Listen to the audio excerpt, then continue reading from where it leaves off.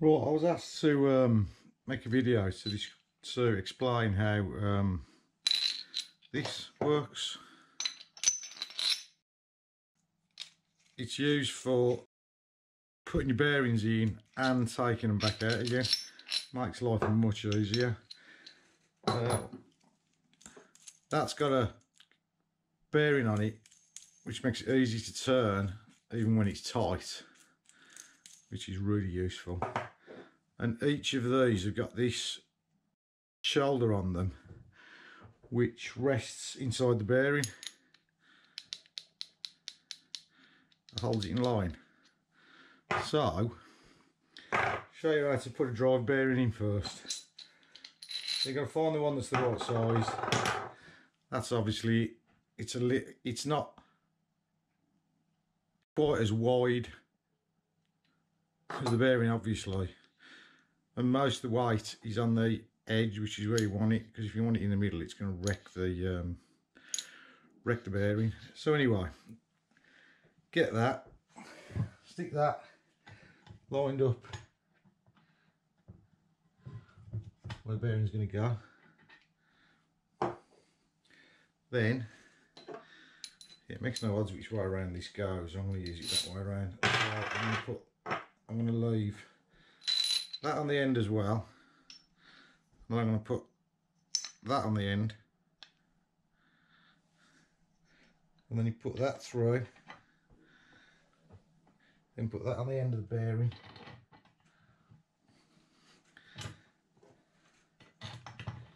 then wind your nuts on. So just get it lined up, see what it looks like.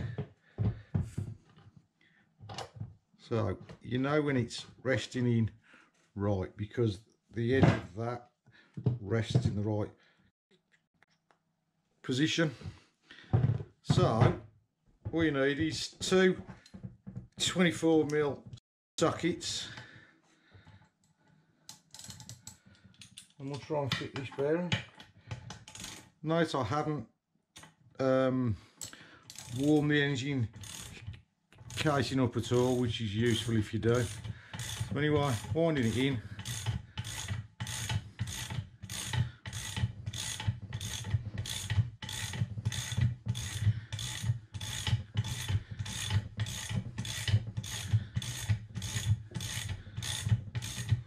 Always winding the nut end, because that's the end that's got the bearing on. Makes it easy to turn it.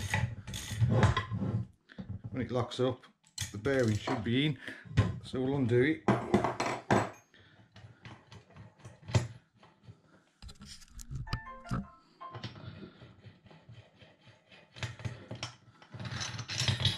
Take that lot out.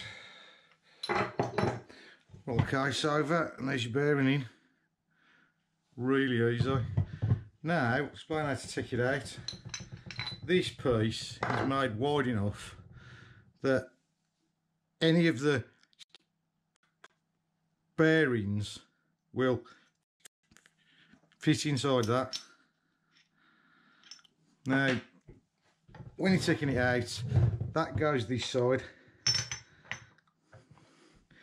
Use one of them to centralise the middle of that. Then on this case, because this is one of the older cheaty cases, it hasn't got the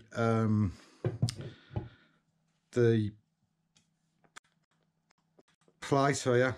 On the new ones you can use that one again to push the bearing out, but as if you're going to take one of the bearings out anyway, it's more likely because it's knackered. So in this case I'm going to be using it in the middle, which means you'd use that one. So where's that going? So put that on there, that through there. Oops, I only need one of them once, alright. That through there. I'm doing this the wrong way around. Idiots. Right, I'm going to go through that into the bearing, that on the other side,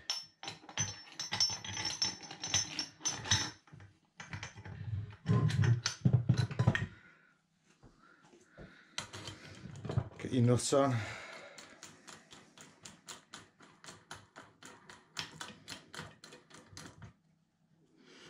Make sure it's in, centralised properly. It helps to pull the bearing out nice and straight. So that's lined up. That's on the other side. Get your spanners on again, with your sockets.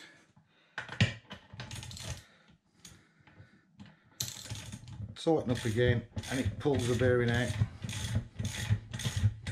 Really easy to use.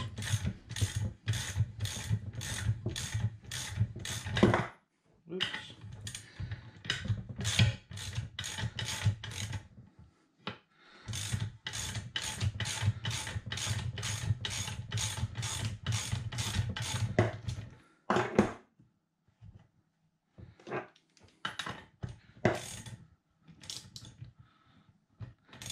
Again, always try to turn the end that's got the bearing on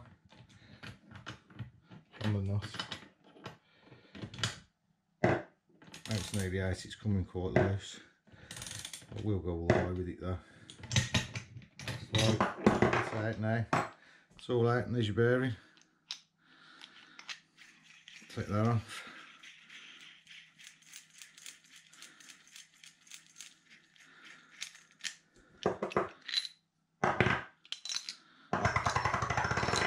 There's your bearing, undamaged. That's the drive bearing.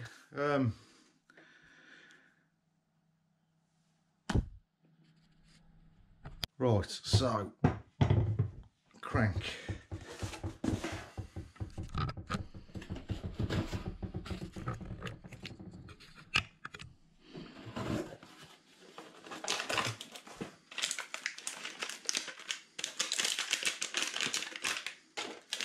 So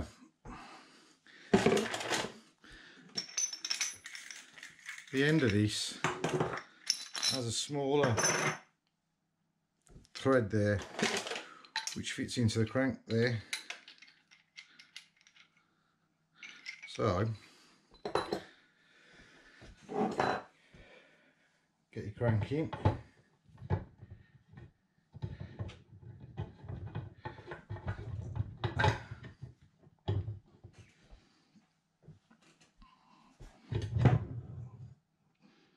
Cranky. And it all rolls away. Right, then you get this piece, wind the nut onto there.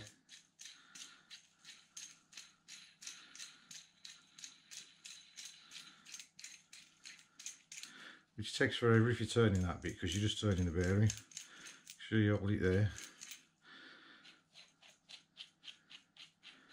So wind that on, stick any one of them on, put that on, get the crank in the middle of the bearing, wind this into the crank,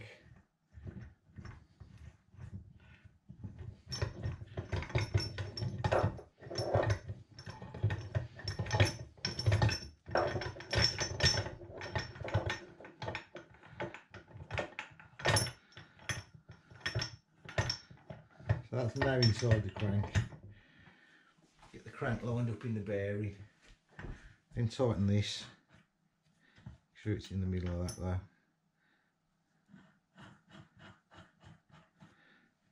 Tighten that up. Then here's a spanner, which I haven't got in there. I'll go and get one. Right, so you need a spanner on that nut and one on this nut, and then just tighten that nut in and it pulls the crank in to the bearing.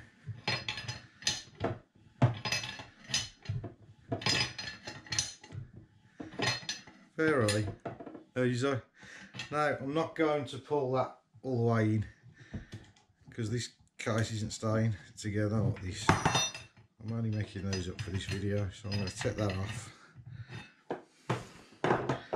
But just to show you that it has started to pull the crank in at that.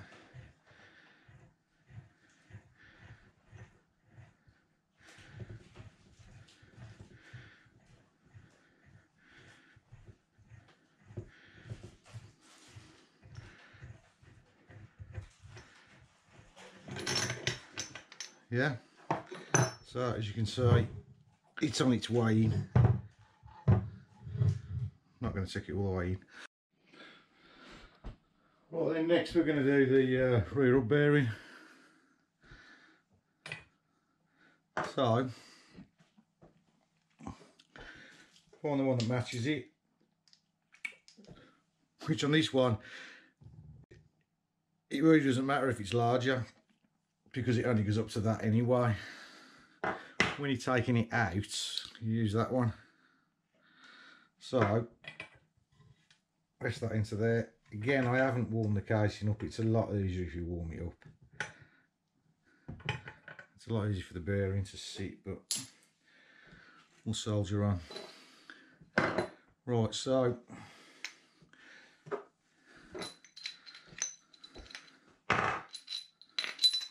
that through there, that through there, bearing onto there so it's sitting inside, that inside the bearing. Put the nuts on.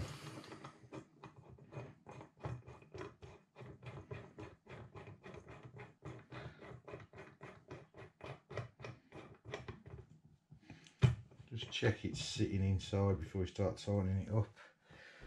And check that that's pretty central, which it is. Then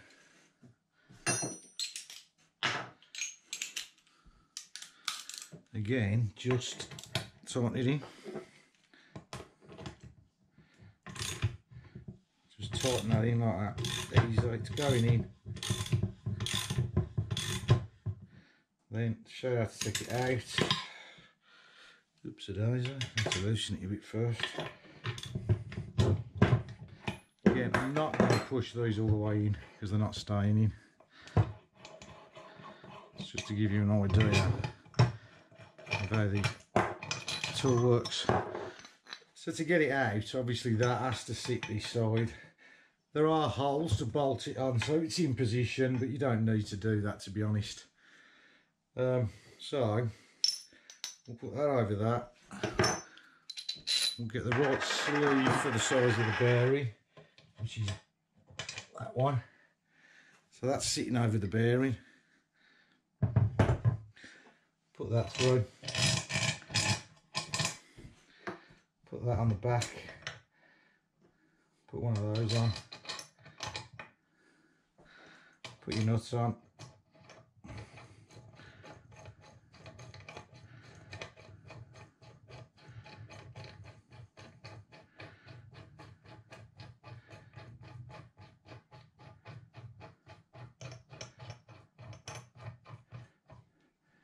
Before we start tightening, make sure it's sitting properly, which it is, and then just tighten it up again and the bearing will pull out.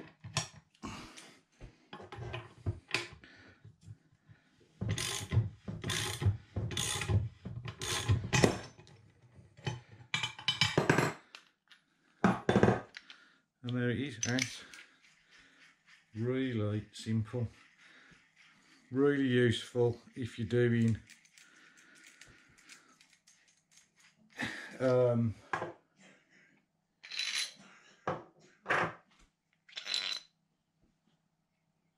one of the 5-speed gearboxes and you realise you need to put a shim between there and the casing, because it just means you can take the bearing in and out to your heart's content until you've got the tolerances right with the right shim. So that's the bearings into the case. So I'll put that down. Now the bearings into the end plate. Oh, the joys, these are never easy to get in. So that sits in there. That sits over the top of that. Exactly the same principle again. That goes through there.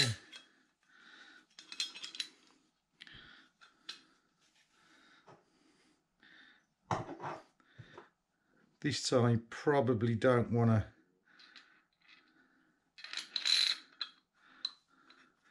get one of those that fits nicely over the centre, like so. It isn't going to matter that it's the raised bit, because that bit doesn't turn because of the bearing. So you can wind that onto there.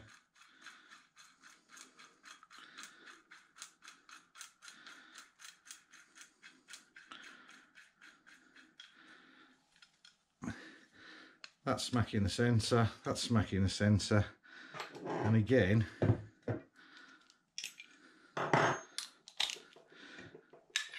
just tighten the knot. This one is a bit harder, but still goes in, look. So that started to go in. As I say, I'm not going to wind these all the way in, that has started to go in. I'll undo it.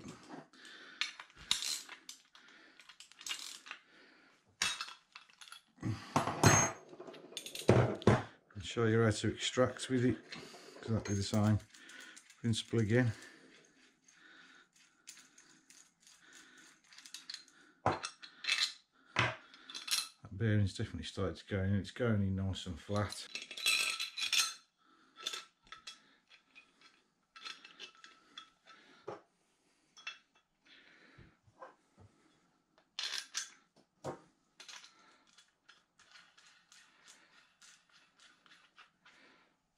What I've used for this is an engine cone. So put that together again. Tighten this in and it should fall through. Like so.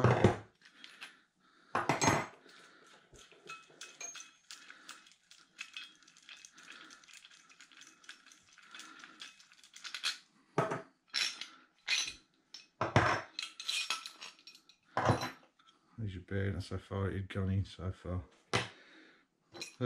Right, same goes for the other race. Put it in the right way around, you moron. No, it's that way. Come on, get your head together. You've got the same with this rice. Put that in there. Get the smallest one. Put that in there.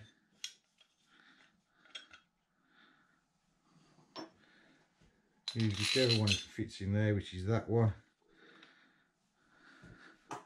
Nut on, and just wind it in, and that will pull that rice in as well, which I'm not going to pull in because all these are brand new parts and I don't want to ruin them.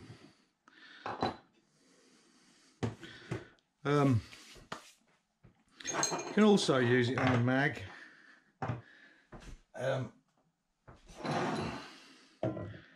You don't really need to, because if you heat these mags up enough, they just drop in. I'm going to get a screwdriver. But while I'm at it, this is on the GT mags. I'll show you the best way to put the bearing in. You can use this, but you don't really need to. But I'll show you the score.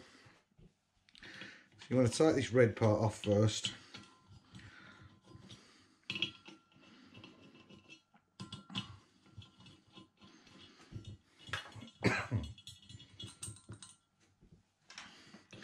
A dry cuff, oh my god. Does that mean I'm doomed?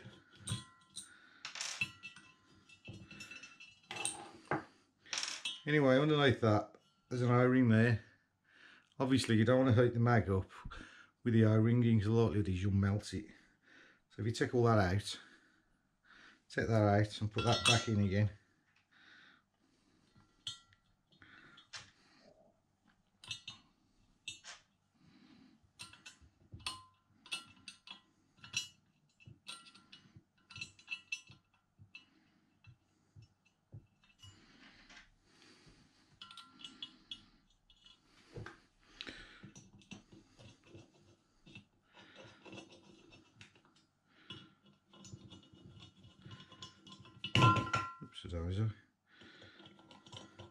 You haven't got to whack it up, just as long as it's resting in its position. So that's tightened back up.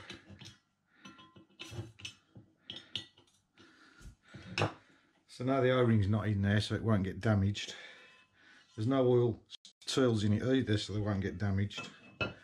Then if you take the circlip out the other side.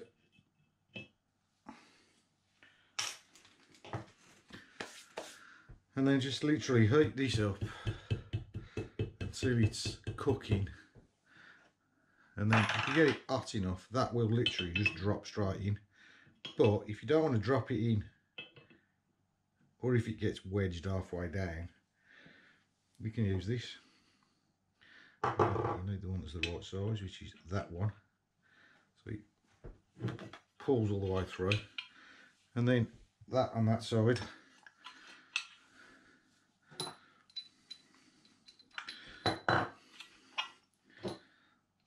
That through the bearing, that into there. Now this moves around on there, look, because that isn't as large as that. But if you don't want it to, you can put the sleeve on. Bit fiddly. Then put it on.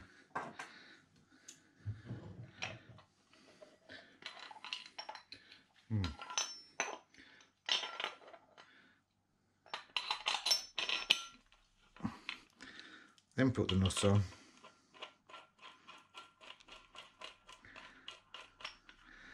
And tight, get that as much in the centre as you can. So it's even. And then just wind it in and the bearing will go in. Like I say though, you don't need to do that. You can heat these up hot enough for them to drop in without damaging anything. Also, I've only just nipped that up with my hands and it's already started to pull that bearing in, which is a bit annoying, as I've got to get it back out again. But it will give me a chance to show you what else you can do with these if you've got one of those mags, not with a normal mag. You can take this out. If you're not butterfingered.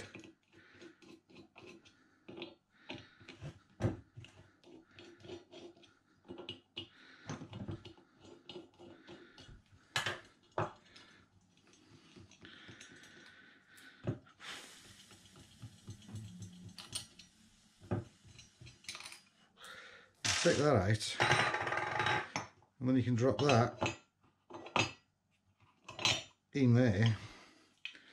Stick your sleeve on to keep it centralised. You don't need to do, but that makes sense. Then hold it in with your hand, then put that on the outside, put that through.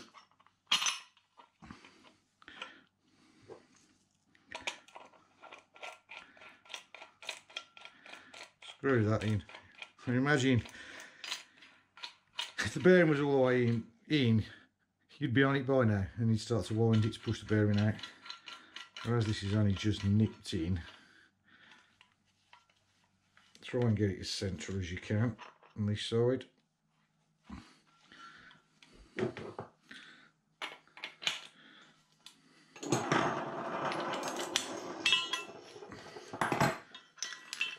And it's that simple. That's only possible though if you've got one of those magazines.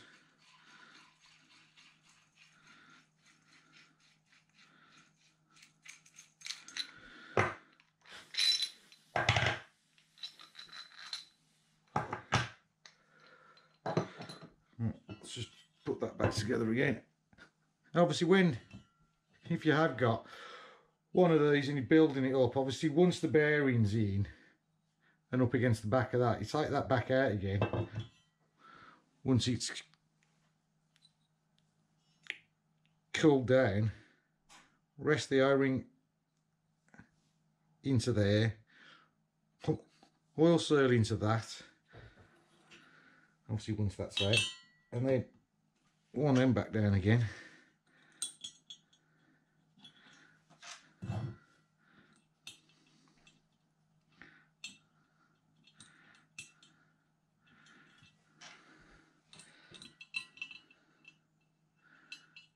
And it's in.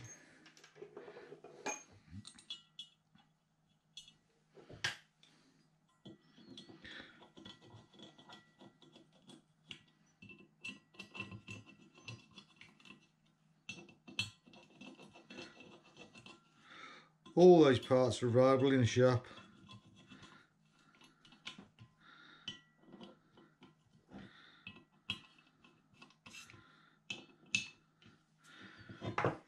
And obviously your bearing would be in there, oil sealing, and then that in.